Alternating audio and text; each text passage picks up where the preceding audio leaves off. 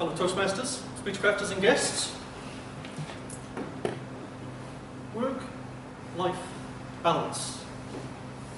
Something I've heard a lot over my career.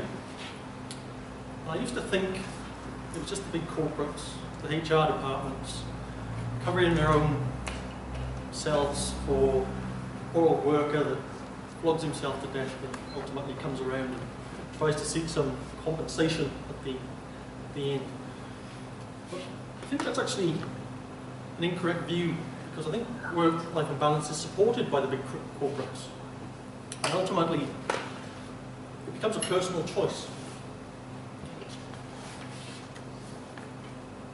Being a self-confessed workaholic, I have to work on this myself to the point of, I think last week, I actually prioritised something over Toastmasters, which was work. So if you can balance everything in with your work and life, you'll actually end up with a better life for it. So I saw a demonstration the other day that sort of run that through that, or made sense to me, and I thought I'd share it with you today. Try and see the point of prioritising what you do in your life to make it a happy life and a fulfilling life. So I actually prepared some props. The demonstration started with an empty jar. Now, the empty jar represents your life. So unless any of you have got some of the Larson's magic ever-ending life cream, the bananas from the Northern Territory, Adelaide and sold in China, I checked the internet, didn't find any.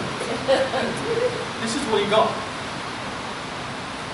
So you've got to prioritise what you do with it, what you put in it. So the demonstration went on to fill the jar with stuff that you do in life. And it filled it with golf balls. And the golf balls are to represent the big things in life, the things that make you happy. If you cram that full of in your life, the big things would be, like, for me, it would be different for everyone, but for me, family, friends, your kids. If you prioritise that over everything else in your life, you should end up with a happy life. But if you fill your life full of that, how do you do anything else?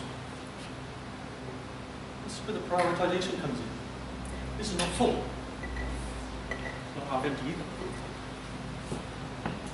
Or if you prioritise your life properly, you use other items mold in around stuff that you use as a priority, such as the chippings. And those chippings represent the other important stuff in life. Your job, your car, your home.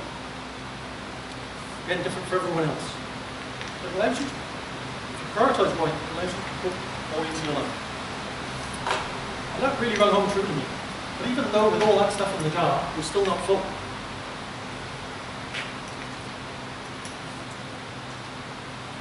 If I add some sand,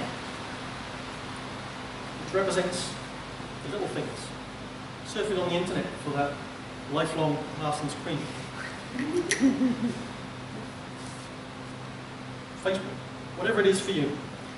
So if you prioritise your life and what you do in life, you can actually get a pretty fulfilling life. Now the flip side to that is if you don't prioritise correctly, and say, for example, you concentrate all your time and efforts on the little things in life, well, you essentially fill your jar up with all the little stuff, not leaving as much space for all the fun stuff in life. So there's as much sand in here as what I put into the other jar, and the presentation was to sort of reflect that. So represent, spend time on the big items, your family, your friends.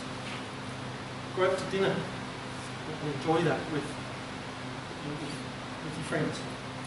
Or if you spend time on the little things, then you don't have as much time in your life for them. And that's certainly rung true for me. Somehow I'm running out of props, or I'm going to like them. But I think I might leave it there actually. I'll come back around onto the actual thing. So spend your time on the big things, spend your time on the things that make you happy.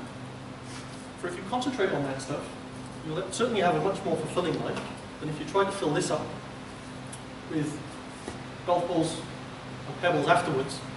It's not going to be as fulfilling, because you're going to have gaps and you're not going to have as much fun stuff in it. So again, prioritize what you do in life, focus on the big things that make you happy, for everything else, it's just sand.